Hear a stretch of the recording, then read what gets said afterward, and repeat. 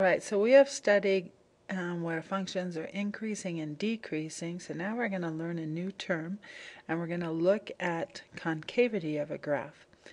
And simply concavity of a graph refers to the property of a function that is either curving upward or downward. So that is referred to as being concave up or concave down. So you can think of it if you're bending, bending the curve, if I had you make it out of wire or something, when it bends, when you're building it and it's bending up, then it's concave up, and then when you switch to bending it down, that's concave down.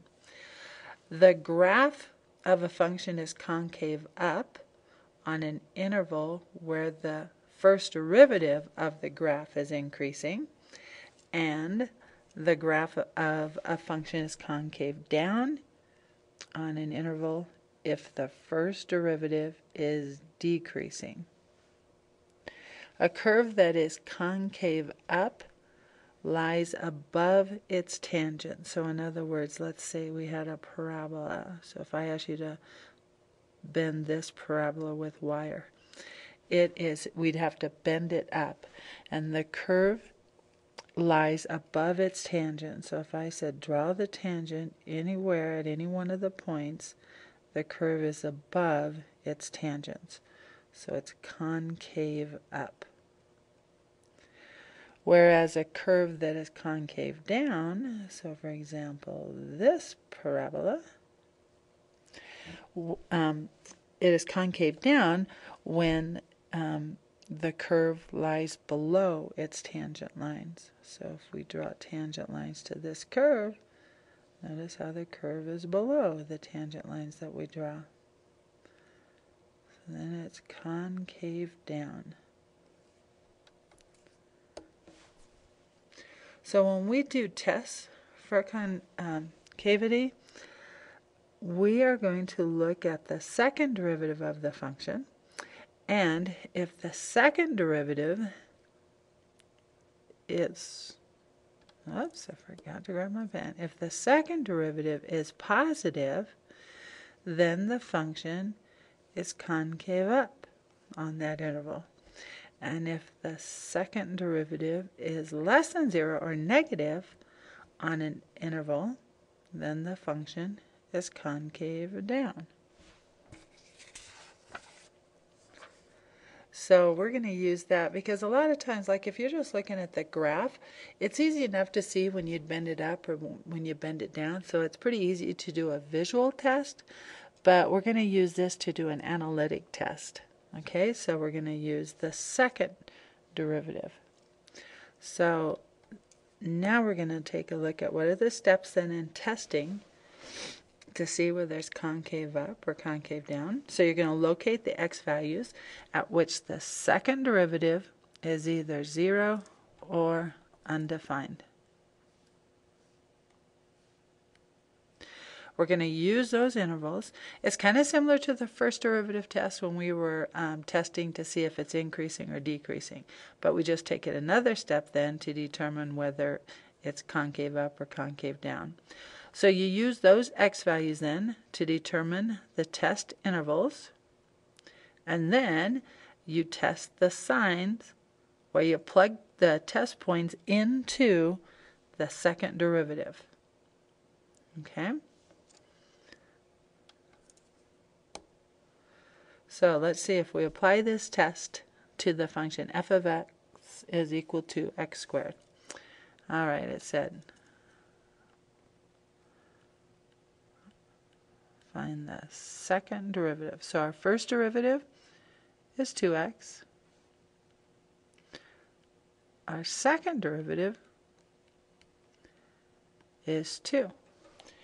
Well, it's always positive. I can't set it equal to 0. It's never undefined. So that means the second derivative is always positive.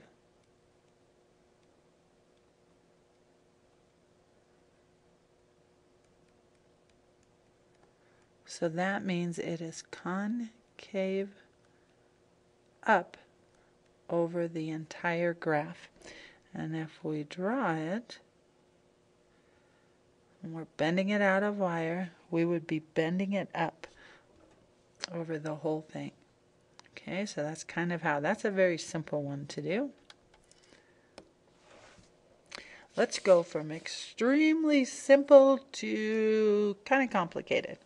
So let's take this function here. So we want to determine, find where this is concave up and concave down. I'm going to give you this ugly function here. Let's go with f of x is equal to 6 over x squared plus 3. Alright, we got to do the second derivative. Probably on this one, I am going to change the look of it so I don't have to do the quotient rule. So now I'm going to use the chain rule here. So we want to do our first derivative. So our first derivative, negative 6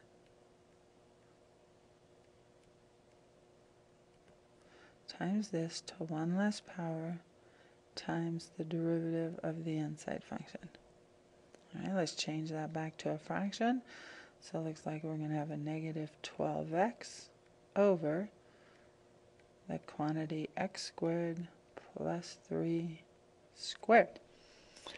Alright, now I think I'll just leave it like that then. I could kind of do like we did that first one and do the product rule. Let's just do the quotient rule. So now we're looking at the second derivative. So I take the denominator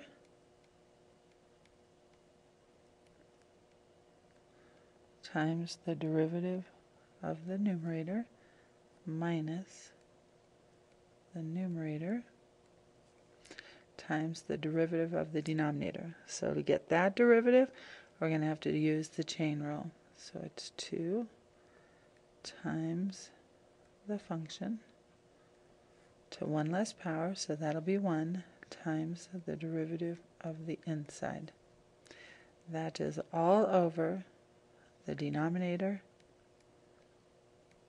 squared. So this will be raised to the 4th power. Alright, to simplify this fraction, I'm going to take out what this and this has in common. So what they have in common looks like is a negative 12 and an x squared plus 3 to the 1st power.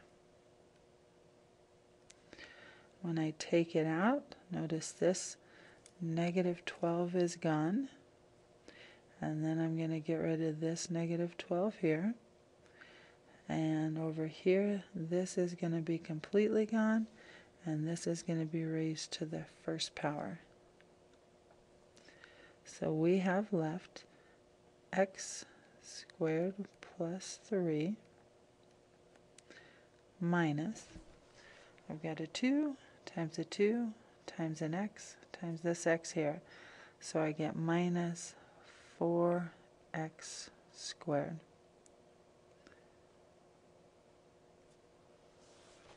It is all over still the x squared plus 3 to the 4th. So because this x squared is a factor in the numerator, I can cancel one of them out, and that'll change to a 3rd power.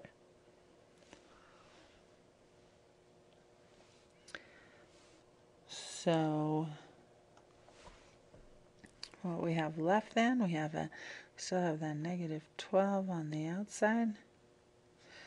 We have x squared plus 3 minus 4x squared. So that's going to give us negative 3x squared plus 3 over x squared plus 3 quantity cubed. Alright. Okay, there's a couple of things we can do here. You know, we can distribute through that negative 12 and then pull out what we have in common. But let's just, I'm going to just take out that 3, and I think I'll go ahead and take out a negative 3. So we have a negative 12 already there. I'm going to take out an additional negative 3, and then I'm going to be left with x squared minus 1. Hopefully that made sense. When I combine these two, negative 12 times negative 3, I get a 36. Alright, so that's what our function looks like there. So that is our second derivative. So I want to take that. I want to look to see where it's undefined. It is, when I look at this denominator, it's never going to be undefined, because anytime I square something, I'm going to get a positive. And so therefore it's never going to equal 0. So I'm just concerned with where it is equal to 0. And when a fraction is equal to 0, it's just when the numerator is equal to 0. So if I set the numerator equal to 0, we see that x could equal a positive 1, or x could equal a negative 1 by factoring that out. So once again, when I set that second derivative equal to 0, I got my critical values of x is equal to a plus or minus 1, and it was not undefined. So that is going to give us, I'm going to move this now to another screen because we're kind of running out of room here, so I got a blank screen here. But I have to plug those points into the second derivative. Alright, so I'm going to rewrite that second derivative on this next page. So our second derivative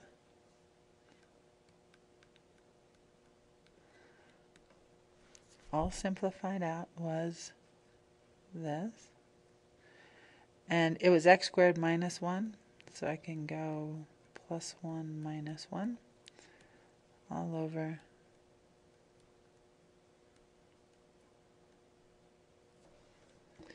and then we had our critical values at plus or minus 1. Alright, so that's going to give us, got two critical values, that's going to give us 3 intervals. So negative infinity to negative 1, negative 1 to positive 1, and positive 1 to positive infinity. So let's take a test point in each one. How about a negative 2 here, a 0 here, and a 2 here? I'm going to plug that into my second derivative. Okay, so when I plug in a negative 2, we get a negative times a negative on top, so that's a positive. In the denominator, we get a positive. So I came up with a positive. So that means that it is concave up. Okay, if I plug in a 0, in the numerator I have 1 negative, so when I multiply that's going to be a negative, and the denominator is going to be a positive, so I get negative there. So on that interval, it is concave down. And then on the last one, when I plug in a 2, I get positives all in the numerator, positive in the denominator, so that gives me a positive. So on that interval, it is concave up once again. Okay? All right. Now, points of inflection are, well, if I take a look at this, it says, if the tangent line to a graph exists at a point where the concavity changes, then the point is a point of inflection. Okay, let's see if we can draw that out, see what that means. So if I go from concave up to concave down, and my tangent line exists, So like at that point where I switched drawing it, my tangent line does exist right there. Then that point is a point of inflection. Okay, let's say that I go from concave down to concave up, and my tangent line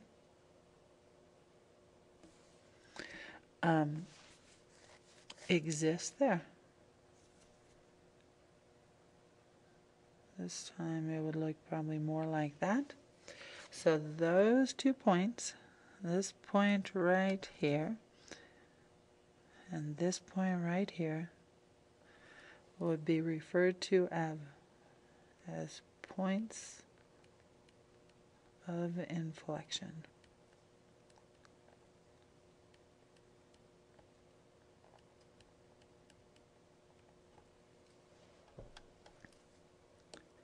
So now let's see if we can find the point of inflection. So the first thing we're going to do is find the second derivative. So we got to find the first derivative first. Here we just have to use the, simple power rule. That should be a minus. Second derivative.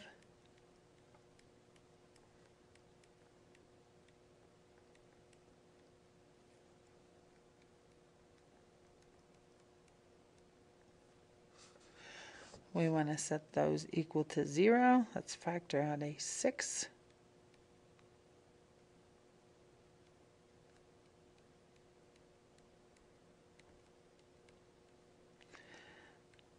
Now if I factor that,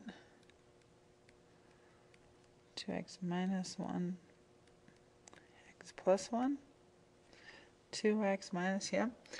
Alright, so that means x could equal 1/2, or x could equal a -1. Alright, so my intervals then, the -1 is going to be on the left, so we'll go -infinity to -1, -1 to 1/2, and 1/2 to positive infinity. So I'm going to take test points. Let's do -2, 0, and 1. And if I plug it into that second derivative, so at that point, or in that interval, it is, okay, -2. So I'm going to get a negative times a negative times a positive, so it's a positive. So that means it is concave up. In this interval, substituting in a 0, I'm going to get one negative in there, so it's going to be negative. So that means it's concave down. If I plug in a 1, it looks like it's all positive. So it is concave up again. So I am changing from concave up to concave down at the point -1. So that means -1 is a point of inflection.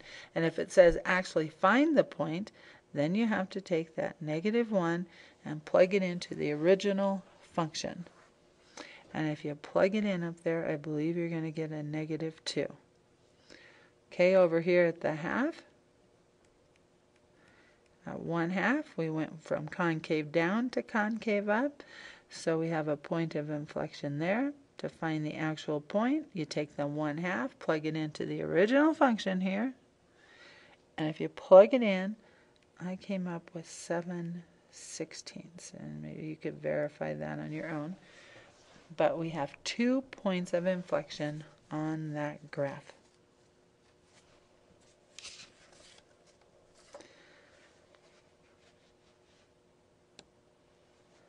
All right, the second derivative test. So the second derivative test says if you take the second derivative and you plug those critical values in, and it's a positive number, then at that point it is a relative minimum. Alright, so we're taking the second derivative, and if the second derivative is positive, so if it's positive, that means it's concave up, so we have a relative minimum. If the second derivative is less than 0, that means it's negative, so that means it's concave down. So you're bending it down, so you're going to have a relative maximum.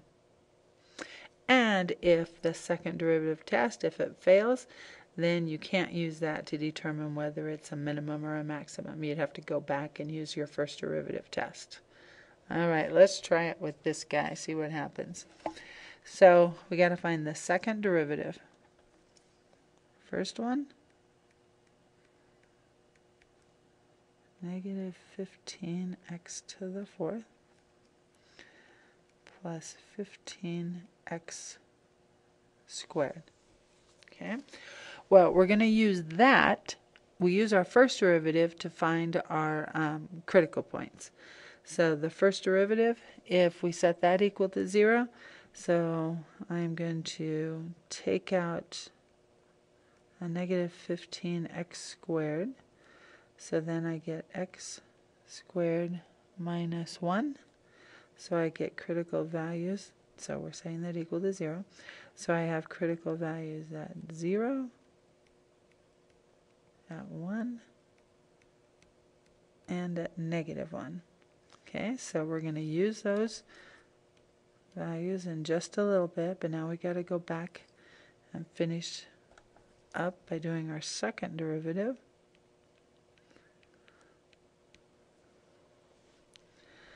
Okay, so our second derivative, negative 60x to the third plus 30x. Okay, so if I plug into that second derivative, if I plug in, let's start with the negative 1.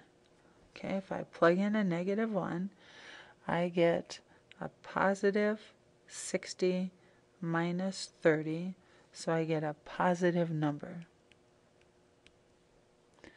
So that means that we have a minimum at that point. Okay, if I plug into my second derivative the 0, so we're going in order from negative, the lowest number, to the highest. So if I plug in a 0, I get a 0. So it's not positive or negative, so like the test fails there.